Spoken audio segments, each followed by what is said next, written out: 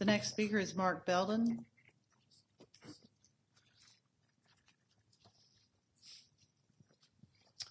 Good morning, Mr. Chairman, Commissioners, and County Manager. My name is Mark Belden. I'm speaking about OB-80, which seems to be the topic of the day. I live in District 1 in Heritage Oaks that borders Mr. Collins' land on the west side. I've lived in Heritage Oaks for 20 years and in Cobb County for 31. I am against this proposed settlement of the lawsuit filed by Columbia and Mr. Collins versus Cobb County. We are appreciative of your unanimous denial of Columbia's application last May. I wanted to point out some things, though. If the Commission votes to accept this mediated settlement, the following precedents will be established for our area as well as all of Cobb County. Converting Mr. Collins' land from R20 to NAC is not in compliance with both the 2030 land use plan and the draft version of the 2040 plan.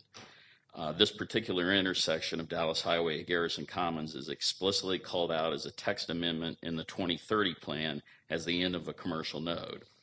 Mr. Collins' land is 24 acres surrounded on 3 sides by established residential subdivisions bordered by Garrison Commons Drive. 2 previous District 1 commissioners inserted the language to protect the Garrison Ridge and Zachary Woods subdivisions and Mud Creek. The language was inserted as a step down in intensity from the lows in public centers. In April, staff comments on Z-98 were clear. Quote, Cobb County has been very consistent and careful with rezoning actions on Dallas Highway to limit commercial development to defined nodes. So why is the current Taco Mac NRC on only one side of the Collins property being used as a reference point to justify this change from R20?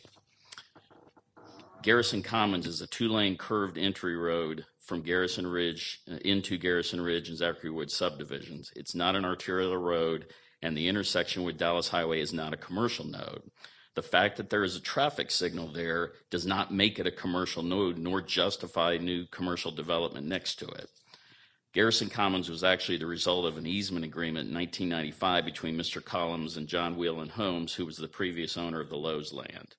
This road gave Mr. Collins more direct access to Dallas Highway from his driveway and more direct access for the Zachary Woods subdivision. Rezoning his land would mean that the county is abandoning the widely accepted concept of only putting commercial developments at true established commercial nodes. This concept has long been followed in West Cobb, and if abandoned, every commercial developer now has a reason to pursue new retail centers at non-commercial nodes. There are 4 residential parcels, all that are connected directly across Dallas Highway from Mr. Collins' land. If this mediated settlement is accepted, what is stopping from 1 or all 4 of these homeowners from selling out to a developer for rezoning to commercial?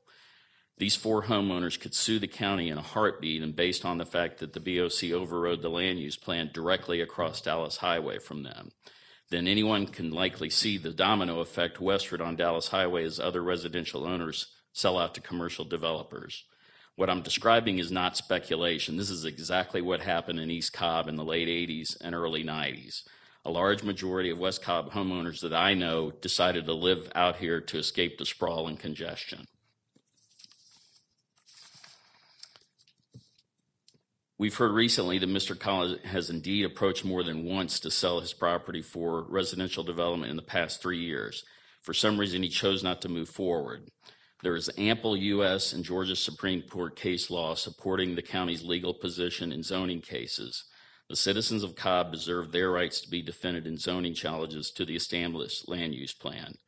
Mr. Collins, Columbia, and their attorney have the burden to show by clear and convincing evidence that the existing R20 zoning causes them a detriment or a taking and is not substantially related to the public health and safety and welfare.